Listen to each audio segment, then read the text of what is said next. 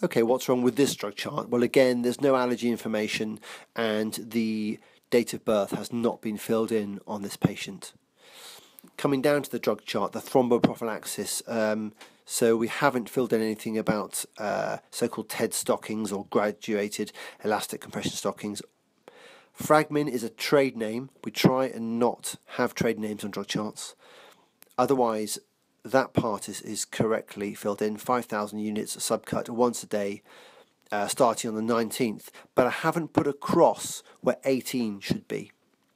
So if I wanted it to start on the 19th, I should probably cross out, just put a cross on the 18th, next to the 1800 on the 18th.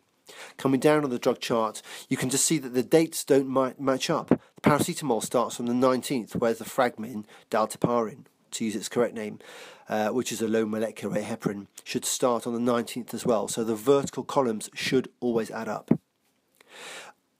On the paracetamol prescription, I've also put IV/O. This isn't something to do in finals exam. Ibuprofen, I haven't put the units, it's 400 milligrams. And I've put QDS 4 times a day, but I've actually circled only 3 times, and this is ambiguous. So there are a few mistakes here on this drug chart.